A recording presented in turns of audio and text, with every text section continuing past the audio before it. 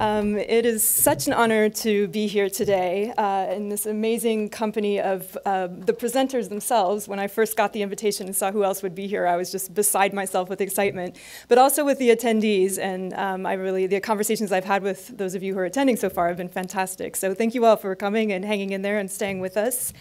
And really, my kudos to the organizers for all that they have done, Natalie, Karina, and Maggie, bringing together, again, this amazing group of people, putting together such a great conference. I'm deeply grateful to be included here, and I'm grateful to the Robert Wood Johnson Foundation for helping us have this discussion. Ironically, although it is often considered the worst position, I am glad to be the last speaker of the day, and that's because throughout the entire day I've been scribbling in the margins of my paper, this connects to what Ingrid said, this connects to what Maria said, this is connecting to what Sean said. And that's really was the aim of my talk, and so I'm asking all of you to basically do that same thing, that as I'm speaking, my goal is to have you reflecting back on what we've learned today, and really thinking about what I call the repercussive effects of incarceration, which in this talk today are looking specifically at the people who are one step away from that incarcerated body. So we've focused today on the people who are themselves incarcerated, and I'm now going to ask you to take everything you've learned and think about how that might impact the mothers, the fathers, the siblings, the loved ones of those people who themselves are not necessarily the targets of the criminal justice system, but whose lives are intimately entwined with it. So if you're fading, it's the end of the afternoon, that was the take-home message right there. The rest of it, you'll get it down. So to frame my talk, I'm a sociologist who primarily conducts qualitative research, and I'm very fortunate to work with a team of people who value interdisciplinary multi-method research.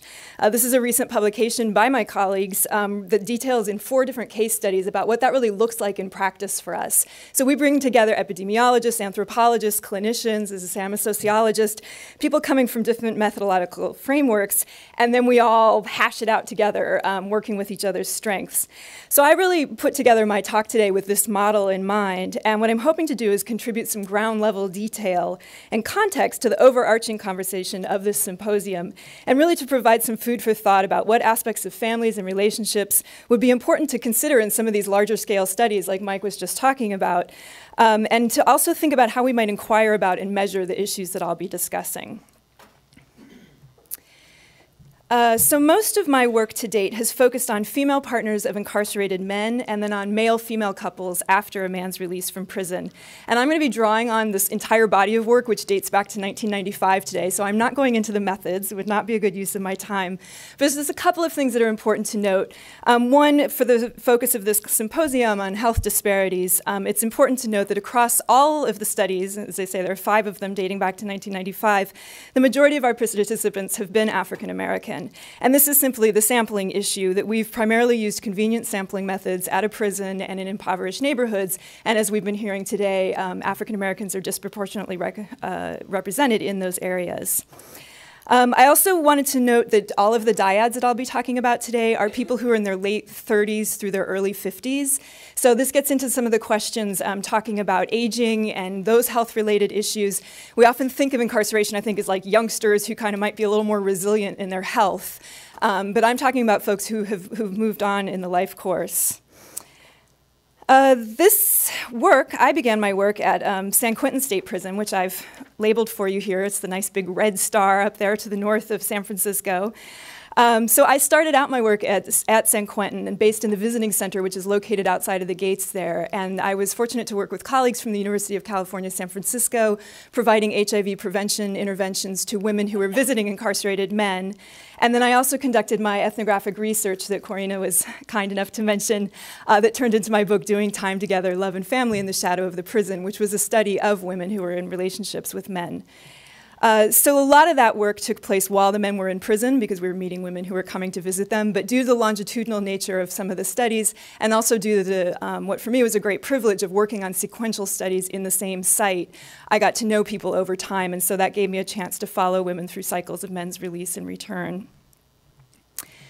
The more recent work I've been doing is located in the city of Oakland, and again, I put it on the map for you here. So you see San Francisco on the peninsula there, and then about 12 miles away across the bay is the city of Oakland, which is a mid-sized city. It's actually quite varied in terms of socioeconomic class and ethnicity, but it does have a substantial population of very impoverished African Americans. The first study that brought me to Oakland was the study of male-female couples after a man's release from prison. And so we did street-based and venue-based recruitment, finding men who had been released from prison in the last year, and then someone they identified as a female partner. She also had to agree that she was his female partner. And this was interesting. I note our sampling methods here because a lot of people are like, how are you going to find these guys? You can't just walk down the street and ask somebody if they just got out of prison. And speaking to these neighborhood issues, you can do that in high incarceration neighborhoods. It's really not that stigmatizing, and it's not such a big deal for folks.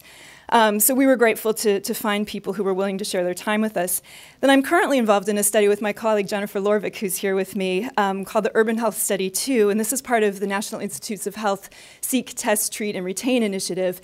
So we're providing community-based HIV testing to active substance users, and then for people who test HIV positive, we have an intensive case management component that really focuses on promoting continuity of care as people cycle in and out of the incarceration system. So just to note on that the participants I'll be talking today are all people we're following in the case management component. I would really like to put forth at this moment in the day that it's really important to consider the relationships of people who are incarcerated and who have recently been released, because this is how we bring women back into the carceral health equation. Ingrid was talking about the very important issue of the health of women who are themselves incarcerated, which is definitely important. But if we want to find more women who are infected by incarceration, as I say, we just need to go one step beyond the incarcerated person. The vast majority of people who are incarcerated are men, and the vast majority of people who are taking care of incarcerated people or recent released people are women. And this includes when the incarcerated person or the recently released person is a woman. So when we go out and we look for people who are involved in the relationships with folks, we're finding women. The other thing that I wanted to emphasize, and again, this is all in synchronicity with what people have been talking about today, we're not really talking about incarceration and release as these sort of stagnant and separate things. I would argue we're talking about pre-incarceration and re-incarceration. Again, I'm speaking today about people who are in their late 30s to early 50s. This was not the first time that the majority of these folks had been through an incarceration experience, so it was a re-incarceration for the men. And because of the social factors we've been talking about, when people get out, it's very, very hard to stay out of incarceration. And so often that release period that we're calling reentry, which I appreciate Sean's problematization of that in and of itself, it's in some ways just a pre-incarceration before people are getting sent back. So another piece then to bring into this is we're not looking at a stagnant phenomenon, and for women, we're also not looking at one relationship. Many women are managing streams of brothers, sons, fathers, uncles, partners who are in and out of jail and prison, often different facilities. So to illustrate this, I have a quotation from a woman I'll call Natasha. Everything today is a pseudonym. And I had asked her the question, how many people do you know who are incarcerated right now? And she was very overwhelmed by trying to answer this question, so we whittled it down, and she just focused on San Quentin, where we were conducting the interview. So she said, I asked my cousin how to get to San Quentin, because she come here all the time, because her husband is here. I know my brother-in-law is here, and my godson's father is here.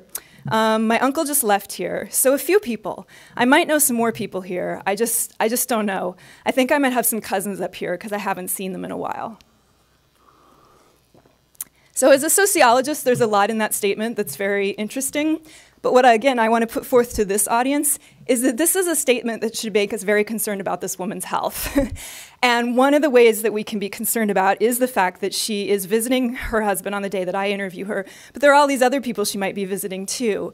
And we have some literature, the start of some literature, I think there needs to be more research on this, of the health impacts of jail and prison visiting for people here who might have had that experience or know people who have.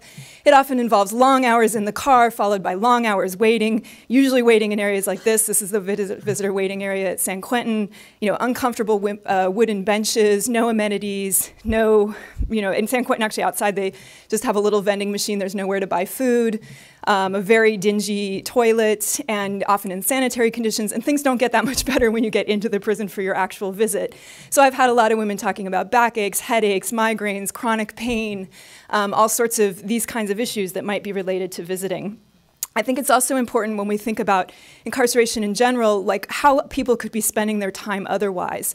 So prison visiting takes up a lot of women's time, and it's usually time on the weekends, so we could think of that as time that people could be spending catching up on sleep from the work week, of being out with their children, perhaps of exercising, so other more health-promoting activities.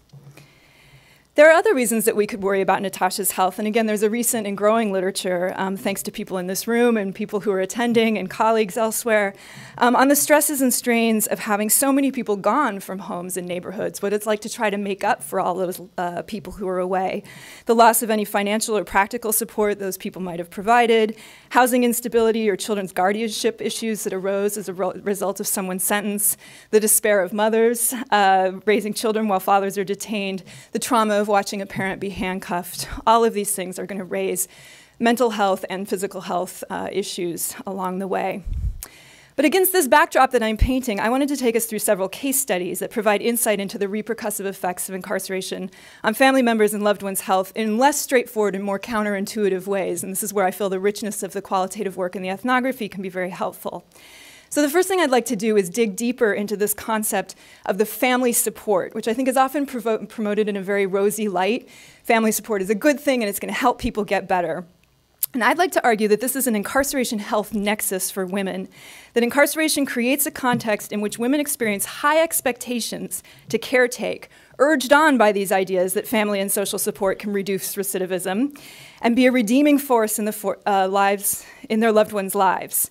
And in my analysis, by shifting the burden of rehabilitation away from the public infrastructure and many of the things that Ernest Drucker was speaking about this morning, and shifting it on to families during and after incarceration, we are actually harming women's health and well-being as they respond to pressure for them to be there for extremely high-needs people who require intensive professional and systems-level assistance rather than just family support. So again, to refer to Professor Drucker's talk this morning, where else could we be spending those millions of dollars? And again, referring to this idea of where are the women who are involved in incarceration, they're left on the outside where those dollars are not being spent. So, as I say, this is the backdrop for these case studies.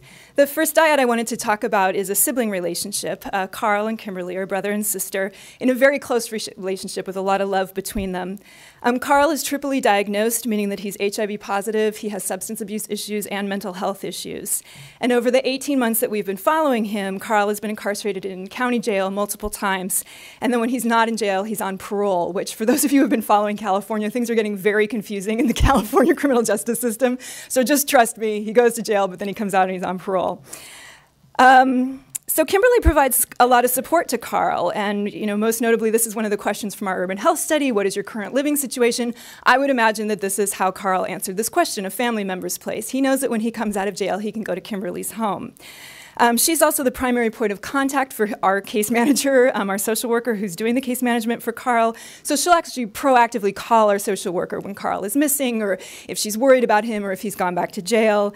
When he is in jail, she puts money on his books and she visits him weekly. And as I say, in general, they have a very bonded and meaningful relationship with a lot of love expressed between the two of them.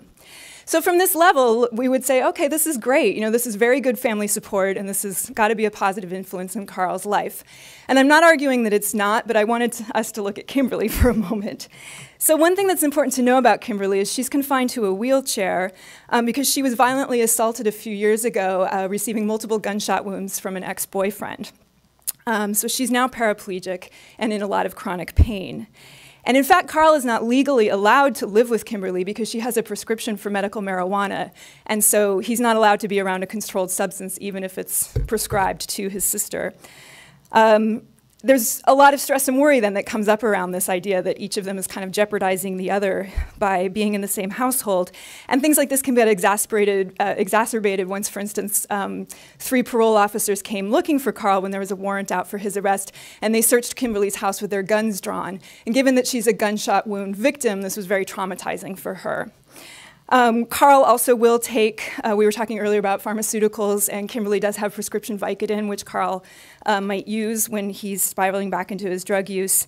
And Kimberly will articulate that her anxiety around all of this actually does decrease when Carl's reincarcerated because she knows where he is and she feels that he's safe. But her caretaking of him is hard on her when he's incarcerated also. So I'm very grateful that Alexis was speaking about financial costs before, and if we think about the financial costs of visiting and supporting an incarcerated person and the burden that places on family members, But also this, I just mapped out for you the route that Kimberly has to travel to see her brother. This is 30 miles as the crow flies. We think about jails as being local facilities, but Oakland people who go to jail are actually sent to Santa Rita, which is I believe it's the 5th largest county jail in the United States. And so she needs to take a ride on our transit system that takes about 45 minutes, costs her $4.15, and then take a bus. Again, remember, this is a woman who's confined to a wheelchair. She doesn't have anybody who can go with her. So that's all told, almost a 2-hour round trip and just over $10 for a woman who's receiving $900 a month on Social Security for a 1-hour visit at the jail. She was not permitted more time than that.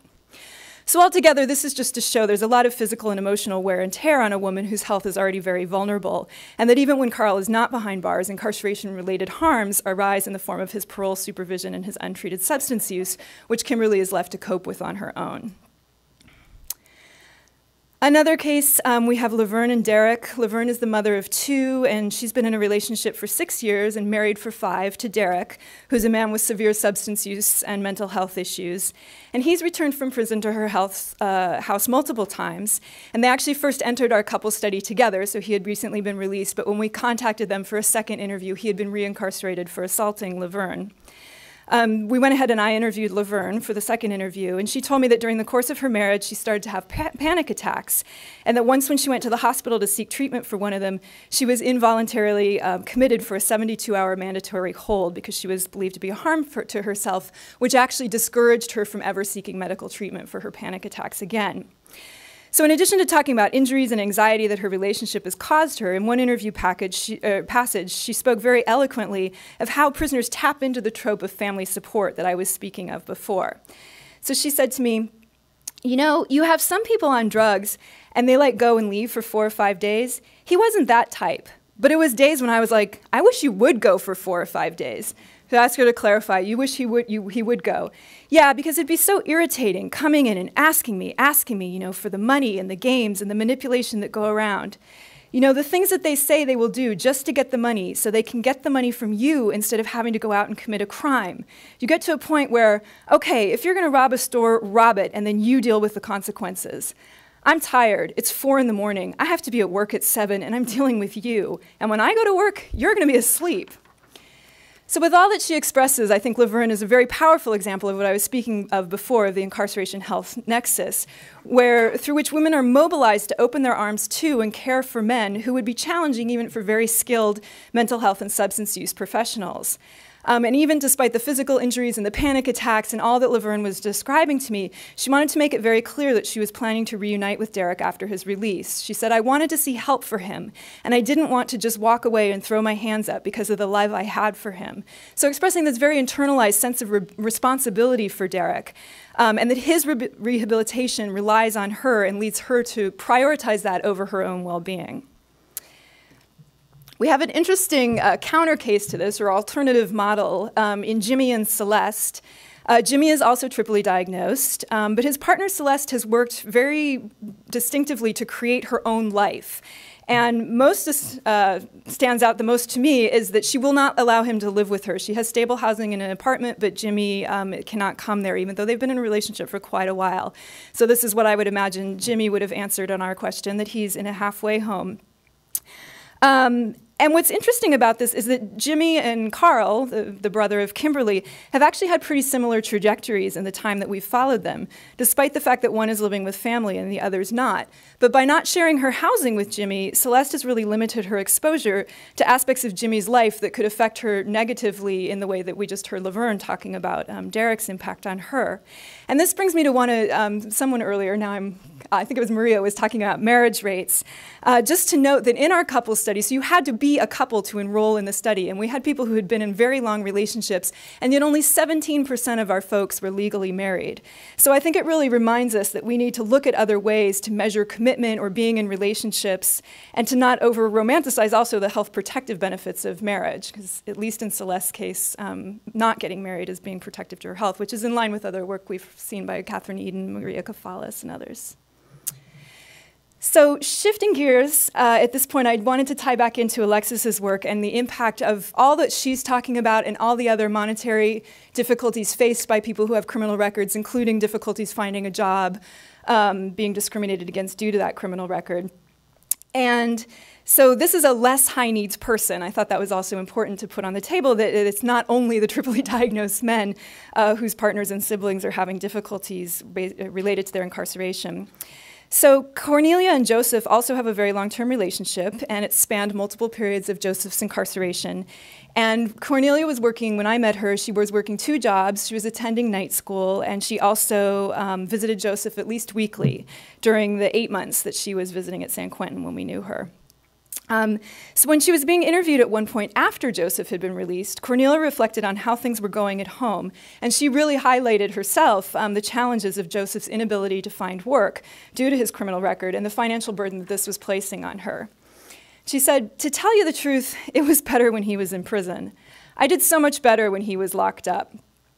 I didn't have no problems with bills. I was able to go to the beauty shop and maybe get my hair done, or go to the nail shop and get my feet done, or go to the store and buy me an outfit or a pair of clothes.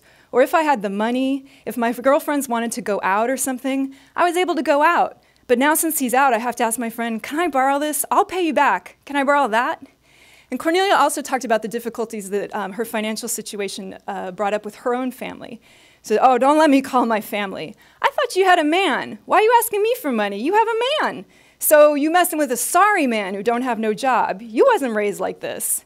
That's the stuff I hear, so I try not to ask them, even though I know they would help me if they know that I'm doing good for myself. But if they know that I'm taking care of a man, I'm not going to get that help. So I feel like this is a very rich passage again in so many ways, but I really want to draw our attention here to the health implications that are contained in what Cornelia says. So we can imagine that financial worries may trigger stress-related symptoms in both Cornelia and Joseph, and housing and feeding 2 adults off of one person's wages may well translate into substandard housing and nutrition. But very importantly, I really love the way Cornelia talks about these things, getting her hair done, getting her nails done, going out with her friends, because I think that we can look at those as being frivolous things to care about at first. But in fact, when we really think about them, these are health-promoting activities that women are urged in all different kinds of media, all different sorts of forums that we should be doing to keep our blood pressure down, to keep our digestion going well, to avoid migraines. These are all images I found when I Googled Oprah and stress relief. And as I say, they're out there for women. And again, I don't want to be flippant because they're also out there in the literature, and the science shows us that friends are important. Taking some downtime is important. And I think it's really critical for us to remember, this is a woman working 2 jobs and going to night school and dealing with a husband in prison or a husband who can't find work when he's home. If anyone needs some stress relief, it's Cornelia, right? And again, I want to just throw some numbers out there from the couples study, and this really ties into what Ingrid was talking about, lung cancer and other things. 75% of the women in our couples studies were smokers, enormously high, and we have to think that some of that is driven by stress. 27% of those women self-reported being diagnosed with hypertension, 34% with anxiety, 36% with depression. So again, if we're thinking about women who need a little downtime, who need to be taking care of themselves, who need to be hanging out with friends, it's probably women who are under these levels of stress. And recast this way, we can see how health disparities may arise from seemingly small and easily mistaken for petty details, like not having enough pocket money to get your hair done or joining your friends for a movie. So I want to highlight this before I wrap up, which is just to keep it coming back to incarceration. All of these duos discussed so far really illustrate how the denial of housing and government entitlements and imposed sanctions due to people's criminal convictions, as well as employment discrimination, make these men highly dependent on women in ways that undermine well-being, really for both people. I think that the men suffer quite a few impacts on their well-being as well. I am focusing on women today. So I'm going to wrap up with this slide, and I want to explain the photos. The one on the left for you was taken actually by our social worker for the study that I mentioned before, Christina Powers. She took this on February 12th of 2013, and the sign there, this is in front of a church, and it says, "These crosses represent the number of homicides in Oakland so far this year." I can guarantee you that that number has at least doubled since the time that she took this photo. That photo on your right is a place where one of our participants in the urban health study lives. This is actually a woman who lives here, and she calls this place the jungle. and you climb through this fence, however you can get there. This photo is taken by my co-ethnographer, Andrea Lopez, and you go under the freeway overpass and back into an area that's you can't see it from the sidewalk.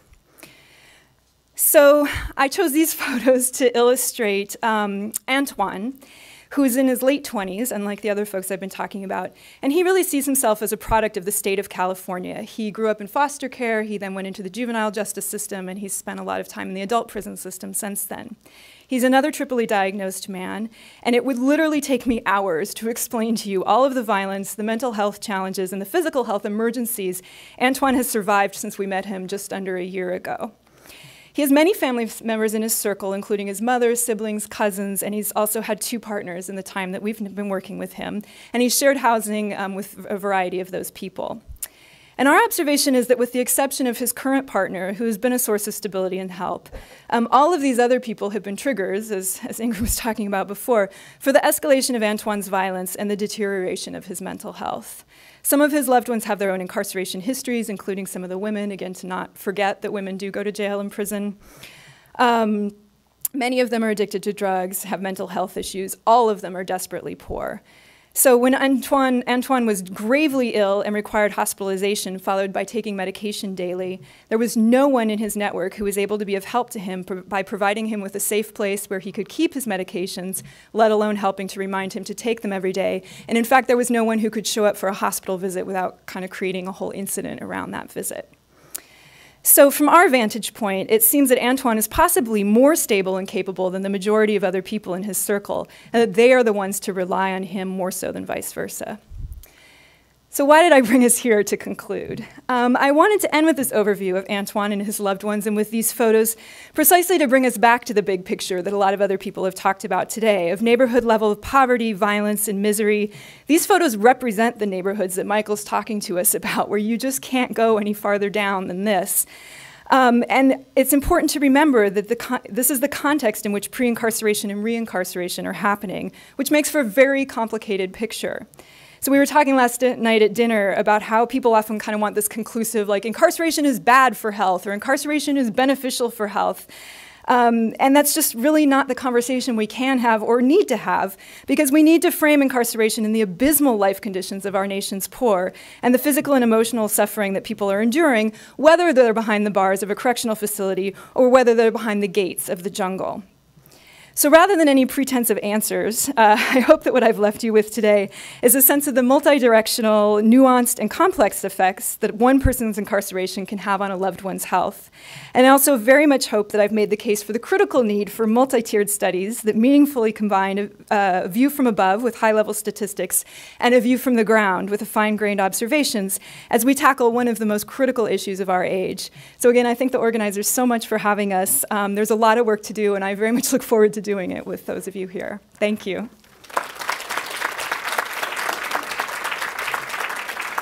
And I thought I'd sneak the minute in, the extra minute while everybody's coming up to have the acknowledgement slide. So I want to acknowledge the people who have funded us. Definitely my colleagues in the Urban Health Study. Hi, Tazima, I know you're watching. We have people in the San Francisco office who promised they would be watching us. And as I say, Jennifer Lorvik is here. Hetty Lee and Christopher Wildeman, whom you'll be hearing from tomorrow, did the statistical analyses on the couples data I was presenting. And then, of course, all of our participants without whom we couldn't do anything. Thank you.